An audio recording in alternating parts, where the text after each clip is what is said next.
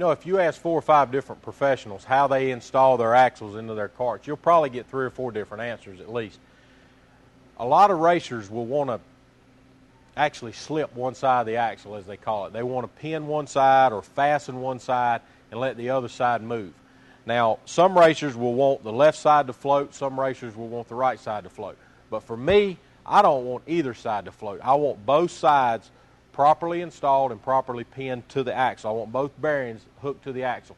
Because if one bearing is not hooked to the axle and it's allowing the axle to slip through it, then that puts all of your lateral load on the other bearing. So it doubles the amount of lateral load that bearing's seeing, which will cause the bearing to fail premature. It will cause the bearing to see extra drag. It will cause a lack of performance in my book. Now, each chassis that we ship out is not drilled, is not pinned, because we have a lot of different customers that want to do it different ways. And a lot of people don't want holes drilled in their axles before we send them out.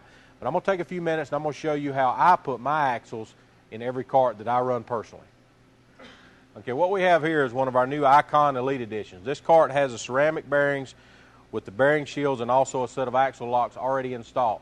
So no matter which chassis you get, whether it's a standard, a Champions, or an Elite, it will have different equipment on the back.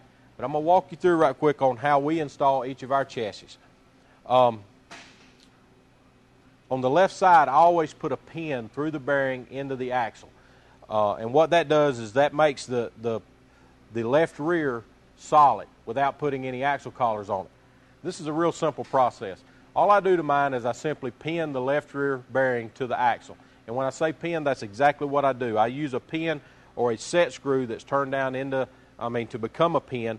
I just drill a hole in the axle.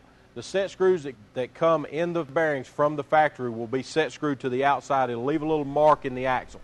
I just drill a hole through right there. And with mine, I use a 13/64. Some people will actually drill a 1/4 inch hole and put a bolt all the way through it. Some will thread it.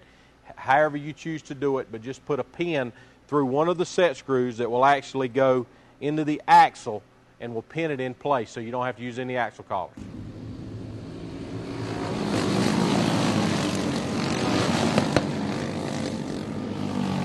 Now you're probably asking yourself, why don't you pin the right and the left? The answer is simple. If you pin the right side, it doesn't allow you to properly align the axle. So that gets into the last step. I use 2 axle collars on the right side. That way I can adjust for any change in frame width or anything that may happen to the cart. You can move the axle collars to accommodate it. If you had a hole in it and something was off, say you drilled the hole in the wrong place, okay, now you can adjust for it. So what I do is I pin the left, I put 2 axle collars securely against the bearings on each side of the bearing. I sandwich the bearing with 2 collars, tighten them down securely so there's no play in the axle, but yet you want to make sure that your axle rolls freely. And one thing you want to check from time to time, if you come in and your axle is tight, you'll find that one of your axle collars may have slipped just a little bit and it's got your cart in a bind. So then you just readjust it to like we just told you. Make sure that it's tight, but yet it spins, and you're good to go.